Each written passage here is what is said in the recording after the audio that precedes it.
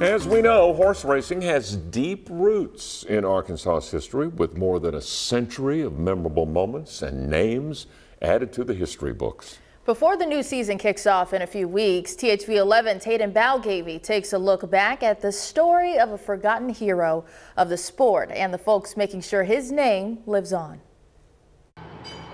Long before Argenta was filled with murals and restaurants, it was home to this man, Alonzo Clayton. However, he didn't sit tight for long. He ran away from home when he was 10 years old. He had tried making money doing shoe shining and stuff, and he just got frustrated. Lonnie left and joined his older brother, a jockey by the name of Albertus, in Chicago. Lonnie quickly followed in his brother's footsteps, making his racing debut in 1890. In just 2 short years, he found himself in the Kentucky Derby. In 1892, he was riding a horse named Azra, and he won by a nose when he was 15 years old. A victory that would go down in the history books. The youngest person ever to win the Kentucky Derby, and that was just the beginning. Clayton won hundreds of races in the 1890s, including the Arkansas Derby in 1895, earning him as much as $10,000 in one season.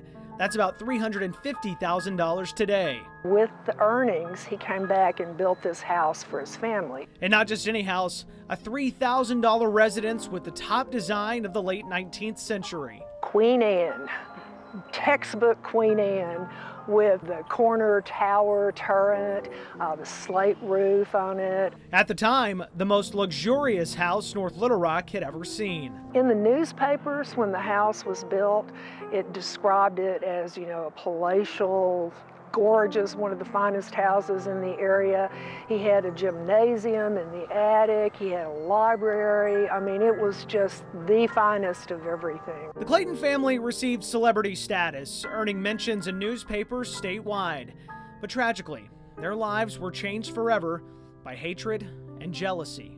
He was forced out of the racing field due to racial tensions, kind of trying to force all of the black riders out. So by 1900, he wasn't riding. With the sport he loved taken from him, Clayton was forced to do the unthinkable, sell his dream home and move west, where depression and consumption took over. He had moved to Los Angeles, and he died in 1917 when he was 41 years old, working as a bellhop. Sadly, for nearly a century, Lonnie Clayton's name was mostly forgotten. That is until Sandra Taylor Smith and her team revived his legacy. After we got all of this discovered and wrote about it and researched, we decided he should be in the Arkansas Sports Hall of Fame. In 2012, just down the road from the home he built, Clayton was memorialized forever. Terry Connor Johnson is the executive director of the Arkansas Sports Hall of Fame. So I put the history of Lonnie and his picture at the Kentucky Derby when he won, and come in here, anybody can see it. Today, Lonnie Clayton has no family left, but his legacy lives on.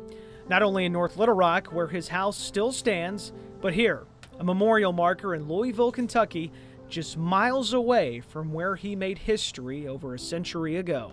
In North Little Rock, Hayden Balgavy, THV 11 News. The Engelberger house, as it's now known, has been passed on from generation to generation in the family. The current owner, Farrell Johnson, has renovated the home to once again look the way it looked back in 1895.